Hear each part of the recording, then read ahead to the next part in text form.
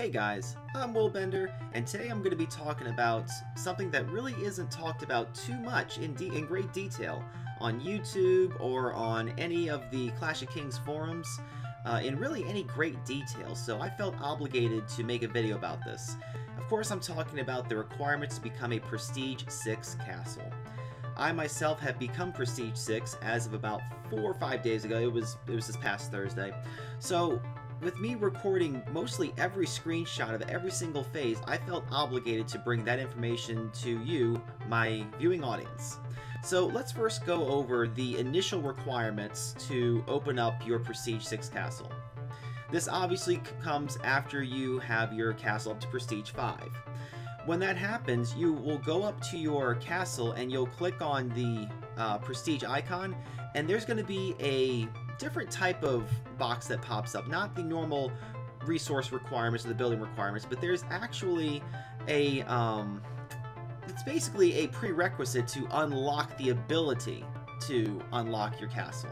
I didn't take a screenshot of this, but I will show an example right now. I'm going to show a graphic, and it's going to look something like this. Basically, it's going to have a kind of a mission that you have to do, and they all have to do with how you've been growing within the game. The very first one, although I didn't take a screenshot, is that you have to have 600 missions completed. Those are the quests down below. So whenever you first started playing the game and you upgraded something and it instantly popped up with the little icon down below, I'll probably show a graphic of that too. Those are all missions. You have to complete 600 of those. Once you have that, this screen pops up right here where it shows all of the prerequisite requirements. That is, the market has to be Prestige 5, the depot has to be Prestige 5, and your wonder has to be Prestige 5. We're not going to go into too much detail on how much resources and badges it takes to get those, but just know that you'll have to get those up to Prestige 5 before you can progress and start upgrading your castle. The wonder too has its own requirements too. I'll show this graphic right now. In order to get your wonder from Prestige 4 to Prestige 5, you have to have your siege engine factory, the place where you train your siege engines, up to Prestige 5, your ranged training grounds up to Prestige 5, and your walls up to Prestige 5. And then you can see the requirements there for the badges, the iron, and the mithril. So just times that by 10 as far as badges and resources, and you'll have how far it'll take you before you have to get to Prestige 5 wonder. Once you have that done, then we can start considering our castle upgrade. So just keep in mind, Marketplace, Depot, Prestige 5, and your wonder have to be Prestige 5, and your ranged and your siege engine training and your walls have to be Prestige 5. One more note too, the Marketplace cannot be upgraded to Prestige 5 unless you have your Hall of War as well up to Prestige 5. I know it's a really annoying thing, but it has to be done. I'm sorry, no, it's not your Hall of War. It's your depot. So sorry, it's your depot. So just know that every time you upgrade your market, you're also going to have to upgrade your depot. It's one of those hidden requirements. So just keep that in the back of your mind. So we've rambled on enough about those prerequisites.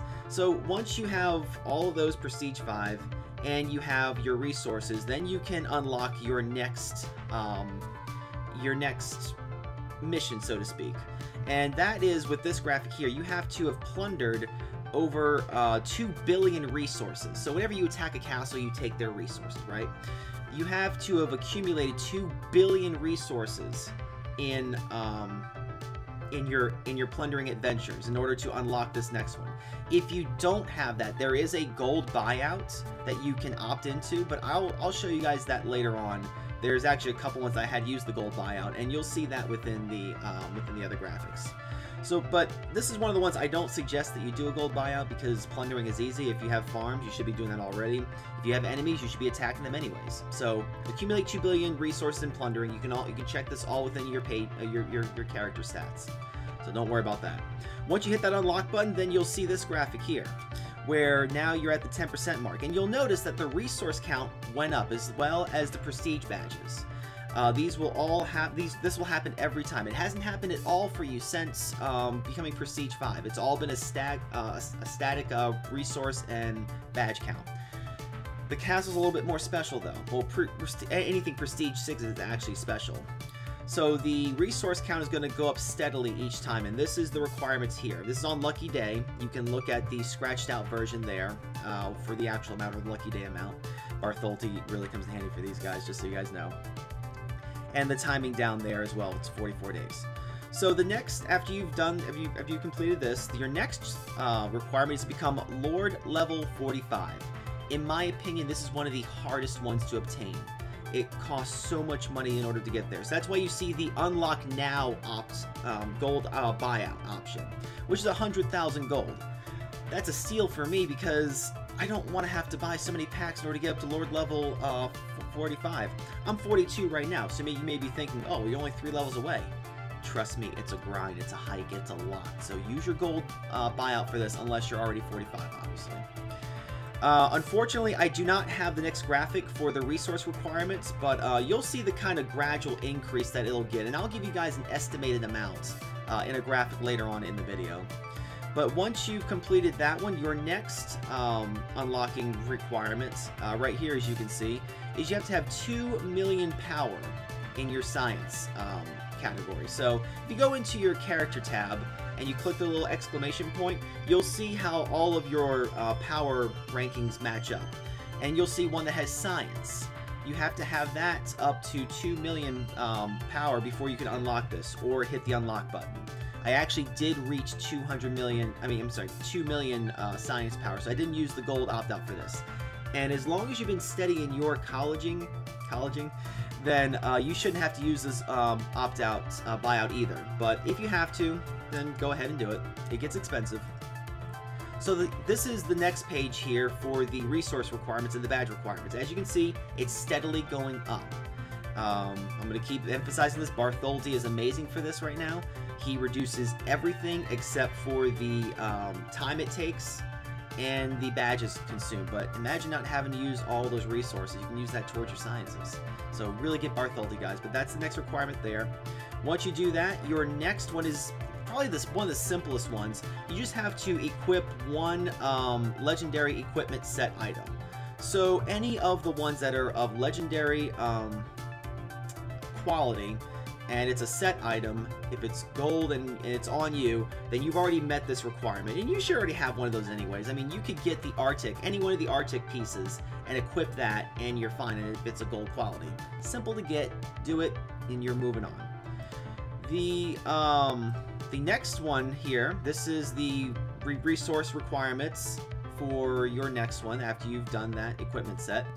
You see it's really starting to stack up here. The time is getting longer, the badges are getting longer, the resources are obviously getting longer, bigger.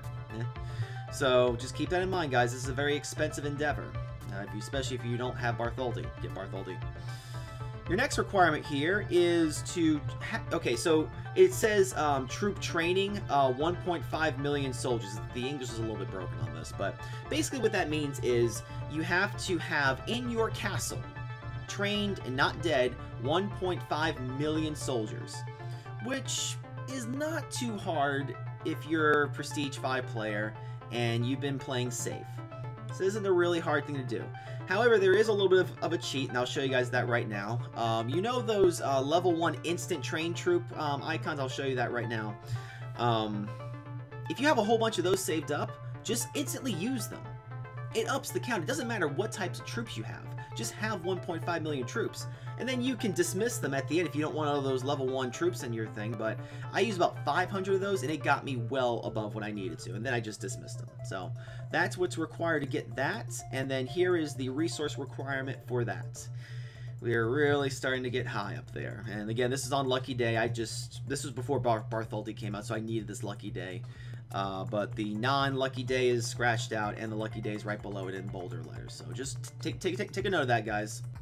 Never upgrade now with all that gold. I don't even care if you have that much gold. Don't ever do it. Your next one here is you have to have had 10,000 attack victories. So every time you attack an enemy castle, and you win, you can't be defeated when you attack. It doesn't count. But if you attack it and you have a victory, that counts as one victory. This is one of those ones that unless you're like a super aggressive player, I would go ahead and unlock this via gold. So if you've already used one for your level 45 Lord level, which is 100k gold. Now it's doubled to 200k.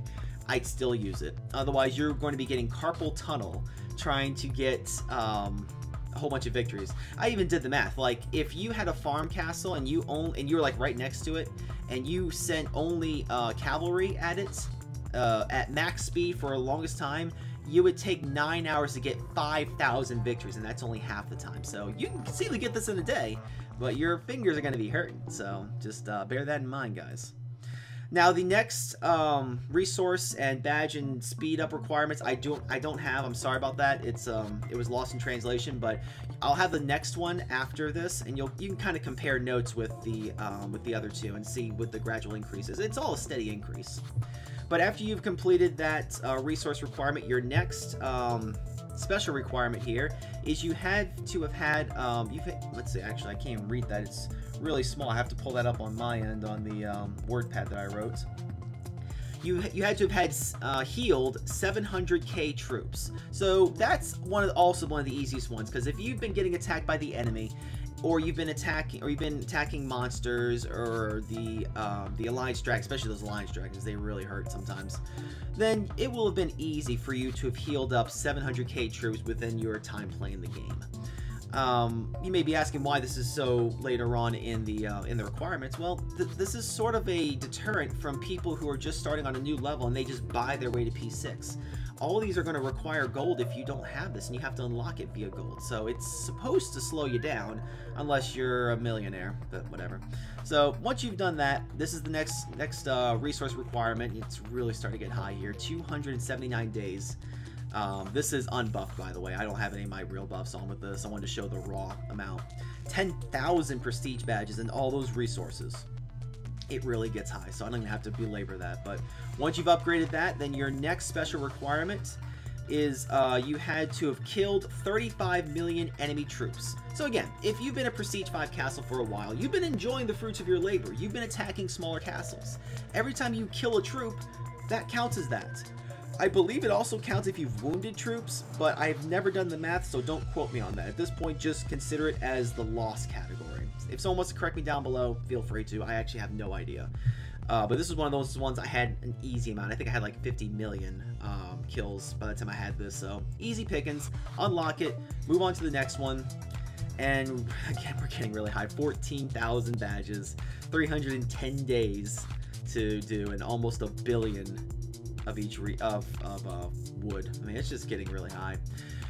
Now we move on to the hardest one, and it's the hardest one because if you've already got a highly progressed server and they want to block the KVK conquest event where you have two kingdoms facing each other in that last day and you're fighting for the throne and you're trying to get kills, people may actually try and harm their own kingdom so that they can't win the kingdom versus kingdom, because they don't want other P6s in the mix. But your kingdom has to win this. And as you see here, it's no longer a gold buyout. It is a prestige badge buyout. 100,000 prestige badges are required to bypass this if your kingdom is being a giant douche. I would never suggest using 100,000 badges. The reason is, even after you get Prestige 6 Castle, you still need... your journey's not over. You have to get your troop training up to Prestige 6 so you can get those extra requirements. You may want to get your college up to Prestige 5. It should already be that way anyways. And a whole bunch of other things require these badges. So, no, don't use that. Wait for the Kingdom versus Kingdom. It'll happen eventually. It will. Trust me, it will. And then once you get there, then you have to do the last one, which is 15,000 badges, over a year's worth of time if you don't have the speed ups, and all those resources. And then at the end of that, you get level 6, Prestige 6 Castle, woo! So, I talked a lot, guys, and I tried to go through that fairly quickly. I'll put a graphic up somewhere over here for all of the estimated amounts of resources and prestige badges that's required. I haven't done the math yet, but you're already looking at the graphic that I made for you guys. So hopefully this helped you guys out. Like I said, Prestige 6 is not for the faint of heart. It's not for the impatient, unless you're a millionaire. So take your time, enjoy the grind, and if there's anything I can tell you guys, get Bartholdi. He takes away all those resources. You just have to have the speed ups and the prestige badges after that. And then make sure that your Lord is always wearing gear that caters to building speed upgrades. Make sure that your construction heroes have upgrades up. Have the Prosperous Era Dragon Word up, and in your Prestige Tower, make sure you have the whatever one has the building speed upgrade and the consumption rate down. So those are all little things that you can do. I probably put up graphics for that too. This is going to be a very detailed video, but thanks a lot for watching, guys. If any of you guys are lower level and you guys want to explore the Prestige 5, what it takes to get from Prestige 1 to Prestige 5 Castle, then leave a comment down below. If anyone wants that, then I will happily go ahead and make that video for you guys, because I love you guys. So thanks a lot for watching, guys. Hope you guys enjoyed it. Hope it was informative, and I will see you on the battlefield.